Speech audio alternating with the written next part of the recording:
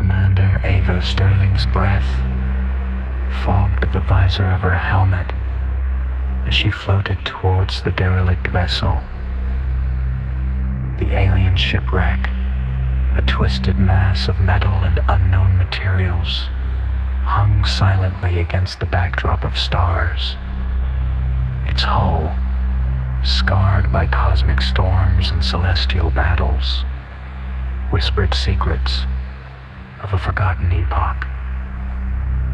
Ava's heart raced as she reached the threshold, her suit's lights piercing the darkness within.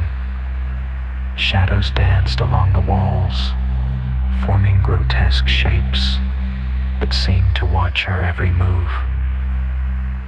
The air was thick with the scent of ozone, and something else, something ancient and otherworldly. She moved cautiously through the narrow corridors, the silence oppressive, broken only by the sound of her own breathing and the occasional creak of the ship settling around her. The deeper she ventured, the more the ship seemed alive, its walls pulsating with a faint, eerie glow. In the central chamber she found it, a sarcophagus of sorts, bathed in a ghostly light. The lid was adorned with symbols that made her head spin, their meaning elusive, yet disturbingly familiar. Compelled by a force beyond her understanding, Eva reached out to touch the surface. The moment her fingers brushed the alien material, reality warped. The chamber twisted, the walls bending inward, and the symbols on the sarcophagus blazed with an unholy light. Ava's scream was swallowed by the void as the ship awoke, its ancient inhabitant stirring from its slumber.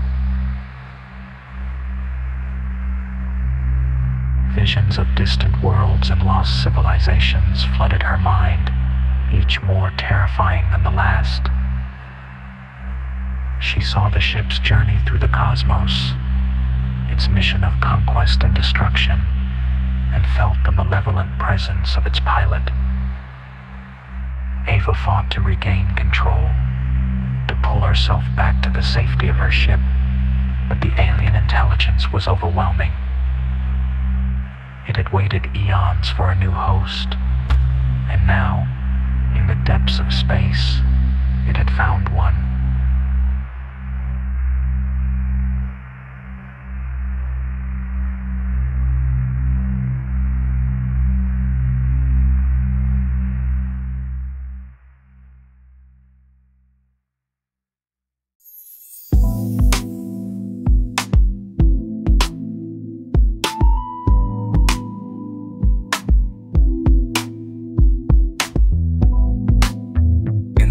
Town of Whimsy Dill, where the sky blushes pink and the river's flow is sparkling soda, lived a young lad named Jasper.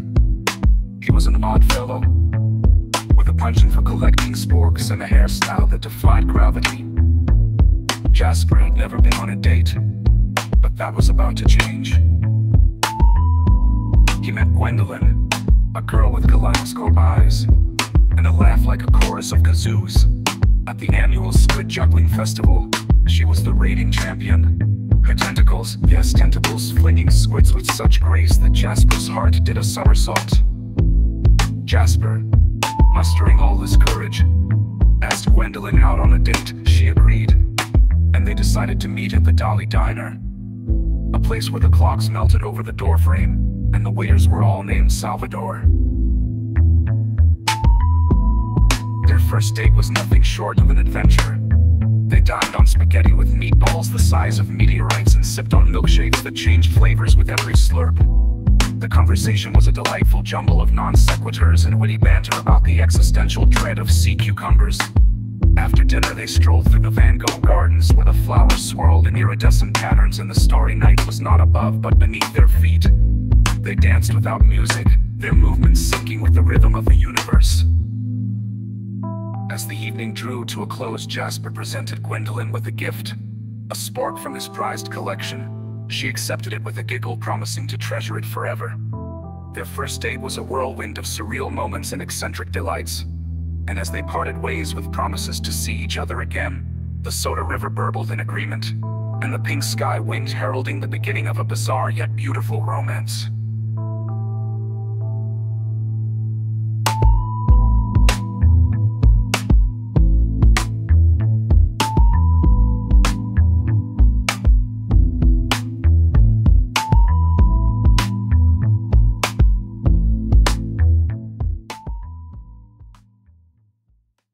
In the shadowed recesses of a forgotten realm, three figures stood as the embodiment of humanity's darkest emotions. Cloaked in ethereal garments that seemed woven from the very essence of sorrow, they were the personifications of doubt, despair, and greed. Doubt, on the left, wore a crown of twisted branches and skulls, her eyes hidden beneath a veil of uncertainty. Her presence was a constant whisper, a nagging question that gnawed at the soul, making every decision a labyrinth of second-guessing. In the center stood Despair, her head adorned with a halo of spheres, each one a world of lost hope.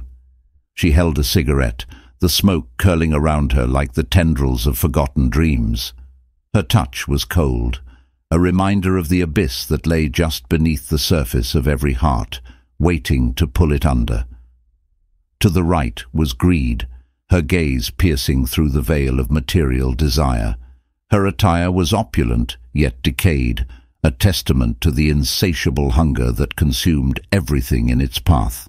Around her neck hung strings of pearls, each one a symbol of the countless lives sacrificed at the altar of avarice.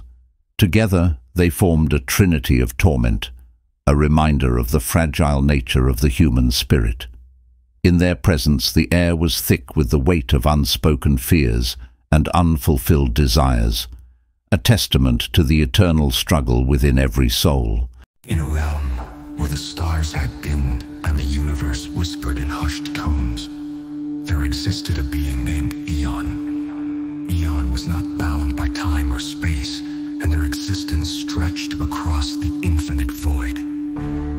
They had witnessed the birth and death of countless stars, the rise and fall of civilizations, and the fleeting moments that composed the tapestry of existence.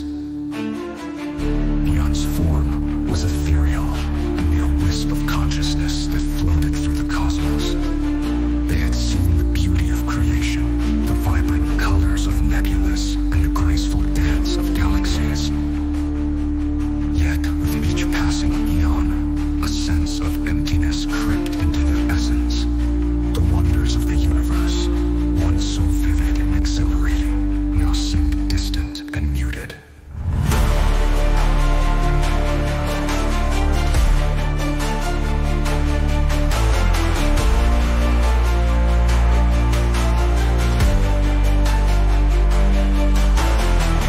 Emptiness was not born of loneliness, for Eon had never known companionship.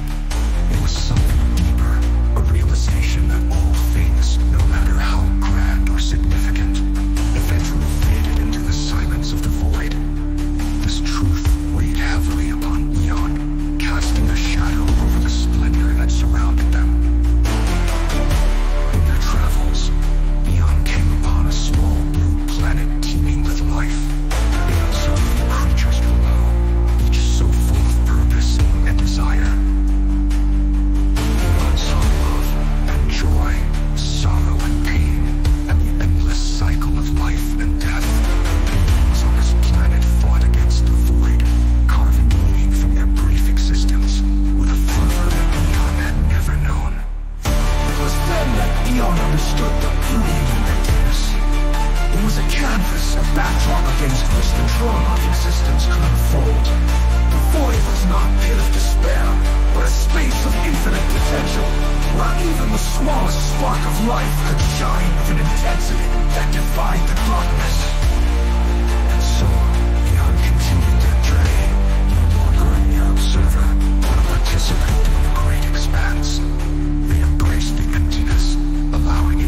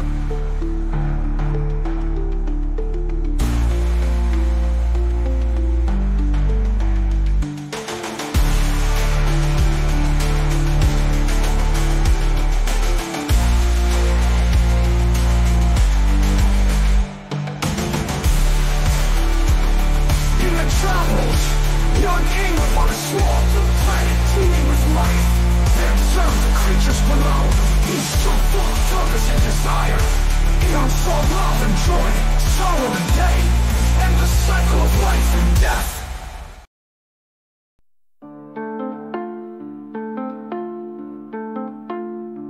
In a world where chaos reigns, insanity is but a pipe dream, there was one girl who stood out among the rest.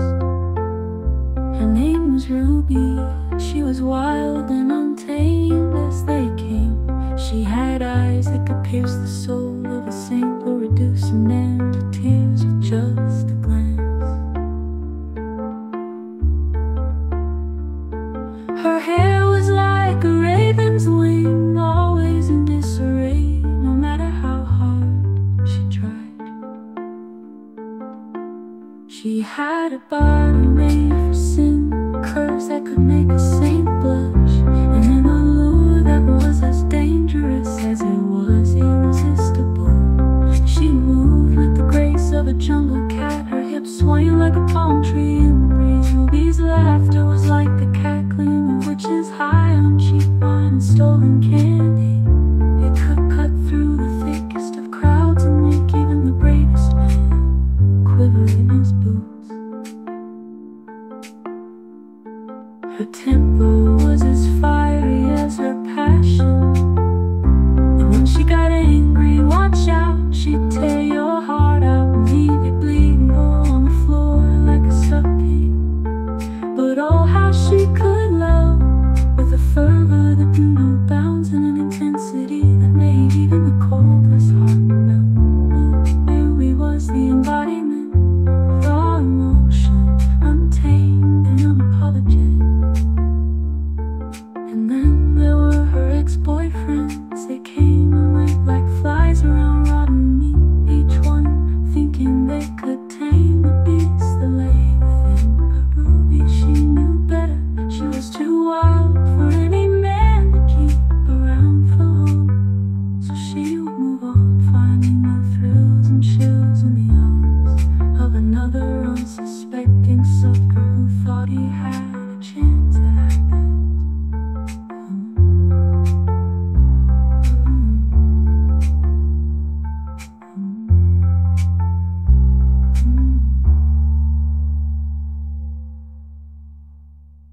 In a secluded corner of a quaint village, there existed a magical garden where plants had emotions. The garden's caretaker, Oliver, was known for his gentle heart and endless empathy. But today, as the sun dipped below the horizon, the garden was enveloped in a wave of sadness. The vegetables, usually vibrant and lively, wore downcast expressions. Carrots drooped, cucumbers curled in sorrow, and tomatoes seemed to blush with melancholy. Oliver, with his round, tear-streaked face, stood amongst them, clutching a worn green watering can. It had been a week since the villagers had come by to marvel at the garden. The usual laughter and cheer that filled the space were replaced by an eerie stillness. The absence of visitors left the garden feeling neglected and forgotten. Oliver knelt beside a particularly mournful lettuce, brushing away a tear from its leafy surface. There, he murmured, his voice trembling. They'll come back. They just need to remember the magic we bring. But deep down, Oliver knew it wasn't just the visitor's absence that saddened him. He felt a growing distance between himself and the garden, as if the enchantment that once bound them was slowly unraveling. Determined to rekindle the connection, Oliver spent the entire night tending to his beloved plants. He whispered stories of hope and resilience, sang lullabies that floated on the evening breeze, and ensured every plant received a gentle touch of care. As dawn approached, a soft glow spread across the garden. The plants began to lift their heads, their colours returning with a renewed sense of vitality. The tomatoes gleamed, the carrots stood tall, and even the cucumbers unfurled with a hint of joy.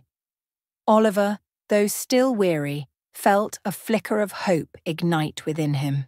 The garden's magic was not lost. It had merely needed a reminder of the love that nurtured it. Together, he and the garden would await the return of the villagers, knowing that sometimes a little bit of patience and tenderness could heal even the deepest of sorrows. So, in the heart of the forgotten garden, amidst laughter and tears, the promise of brighter days began to bloom once more. Artificial intelligence, image generation, is a rapidly evolving field that leverages machine learning algorithms to create images from scratch or modify existing ones. This technology has seen significant advancements in recent years, driven by the development of sophisticated neural networks, particularly generative adversarial networks, and variational autoencoders. Generative adversarial networks. Generative adversarial networks are a class of AI models that consist of two neural networks, a generator and a discriminator. The generator creates images while the discriminator evaluates them against real images. Through this adversarial process, the generator learns to produce increasingly realistic images. GANs have been used to create everything from photorealistic portraits to entirely new artistic styles.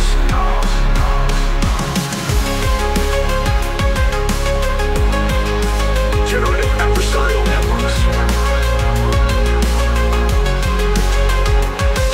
On the other hand, work by encoding images into a latent space and then decoding them back into images. This process allows for the generation of new images by sampling from the latent space. The AEs are particularly useful for generating images that have a specific structure or style, as they can learn to capture the underlying features of the training data. The applications of AI image generation are vast and varied in the entertainment industry. AI-generated images are used for creating special effects, designing characters, and generating virtual environments. In the field of art, AI is being used to create new forms of digital art, pushing the boundaries of creativity. Additionally, AI image generation has practical applications in areas such as medical imaging, where it can be used to generate synthetic data for training purposes or to enhance the quality of medical images. Therefore, it is crucial to develop and implement ethical guidelines and regulations to ensure the responsible use of this technology. In conclusion, AI image generation is a powerful tool with a wide range of applications. As the technology continues to advance, it is essential to balance innovation with ethical considerations to harness its full potential responsibly.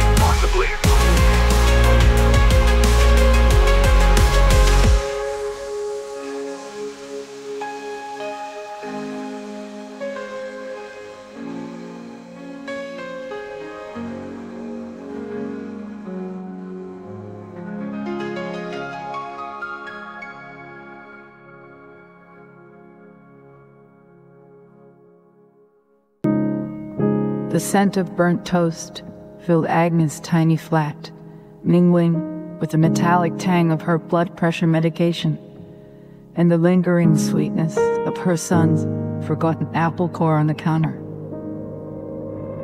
She sighed, a sound as weary as the creaking floorboards beneath her feet.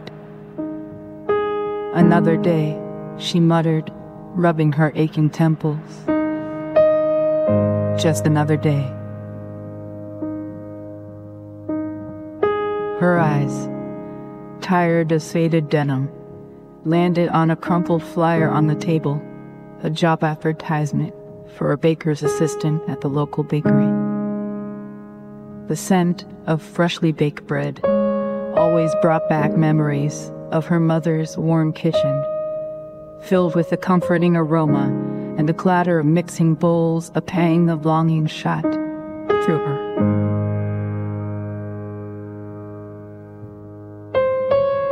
Agnes hadn't baked since before things fell apart. Her husband had left, taking their dreams and leaving her with a mountain of debt and a gnawing emptiness. She'd taken on any job she could find. Cleaning offices, serving tables, walking dogs, but none brought the satisfaction that kneading dough used to.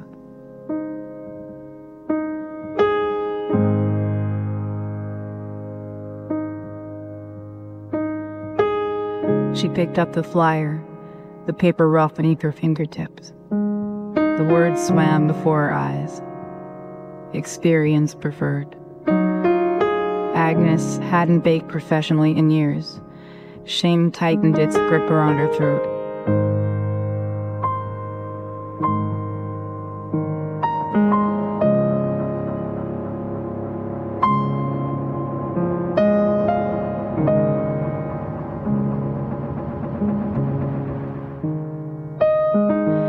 Agnes knew she wasn't skilled enough to land a job without preparation. She grabbed her worn cookbook, its pages dog-eared and stained with memories. The scent of yeast and sugar filled her senses as she flipped through the pages. It felt familiar, comforting, like coming home.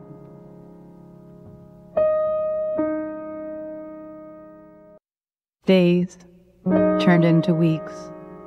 Agnes spent every spare moment honing her skills.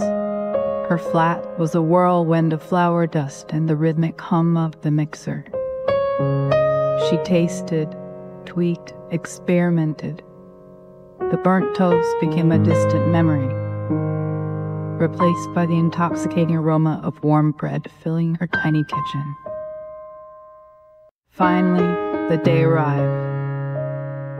Agnes stood before the bakery owner, her heart pounding like a frantic drum.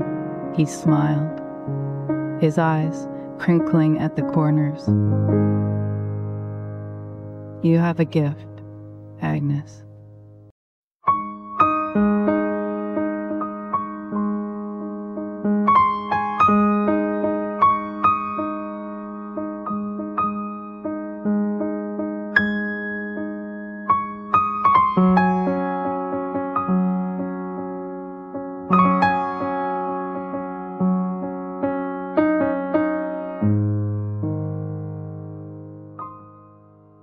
Lorelei the lascivious sat upon her throne of bones, the skulls of those she'd brought to ruin serving as steps beneath her feet. Her long, flowing hair spilled over the armrests like a waterfall of white silk, its tips brushing against the cool surface of the chair.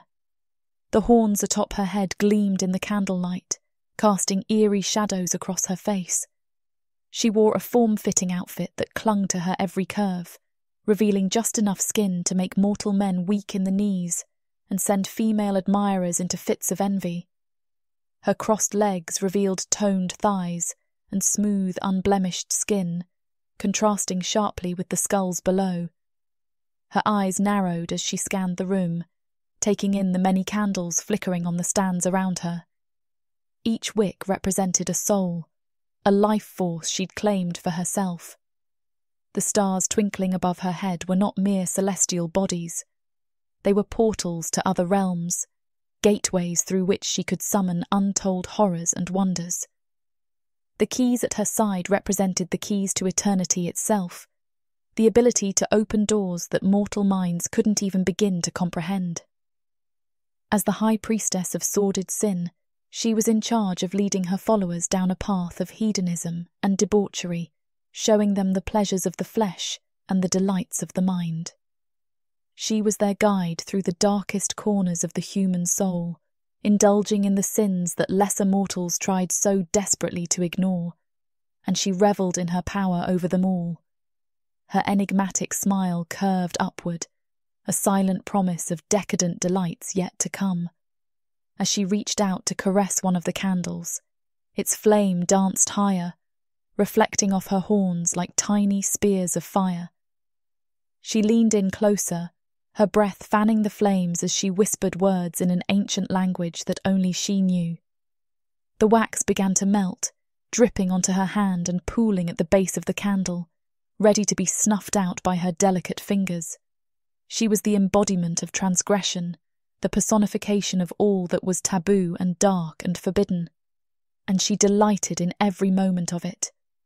She sat upon her throne, ruler of a realm where debauchery reigned supreme, and the only rule was to break every other rule. She was Beauty and the Beast, an enigma wrapped in black silk and bone, and she owned the night. And as the candle's flame sputtered and died, she let out a soft, satisfied sigh, knowing that another soul had returned to the oblivion from whence it came. She looked up at the ceiling, its intricate patterns of stars and moons reflecting her own power and influence, and felt an overwhelming sense of satisfaction course through her veins. Lorelei the lascivious was truly a force to be reckoned with, and all who dared cross her path did so at their own peril. For in the realm of sin, she reigned supreme.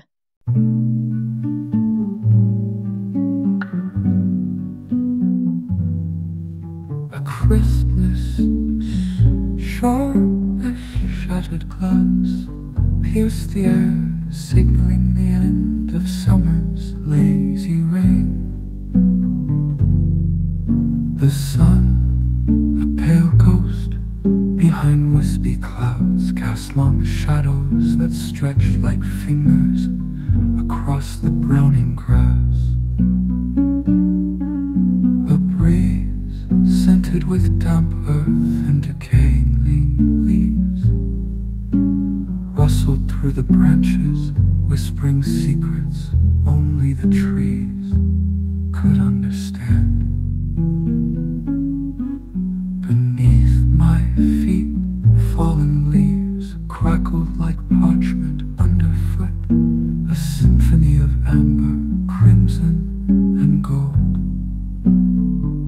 The scent of wood smoke carried on the wind, mingled with the sweet tang of apples ripening in nearby orchards. A lone crow cawed, its voice echoing through the stillness, a mournful counterpoint to the rustling leaves.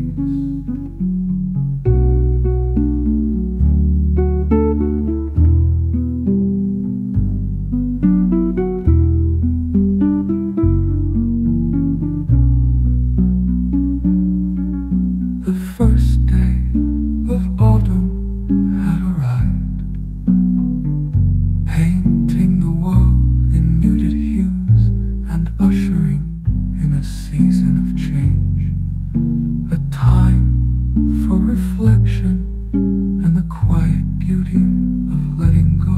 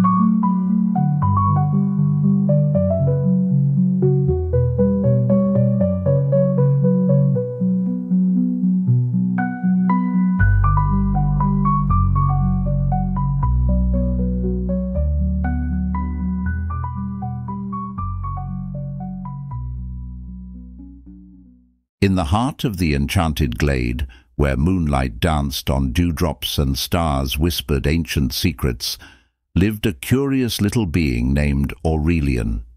With iridescent wings that shimmered in every color of the rainbow and a top hat perched jauntily on his head, Aurelian was the guardian of kindness. One misty evening, Aurelian fluttered to the top of the tallest mushroom in the glade. The smaller winged creatures, known as gleamers, gathered around, their eyes wide with anticipation. Aurelian had a special magic that he shared only on nights like these, a magic that could light even the darkest of hearts. "Gather round, my friends," Aurelian called out in his melodic voice. "Tonight we cast our kindness into the world." With a wave of his tiny hand, stars began to swirl in the sky, forming intricate patterns that mesmerized the gleamers. Each star was a spark of kindness, waiting to be unleashed. Aurelian began to hum a tune, and the gleamers joined in, their harmonies blending into a sweet, ethereal melody. As they sang, the stars descended, showering the glade in a soft, golden light. Each gleamer caught a star, holding it gently in their tiny hands. "Remember," Aurelian said, "kindness is a powerful magic.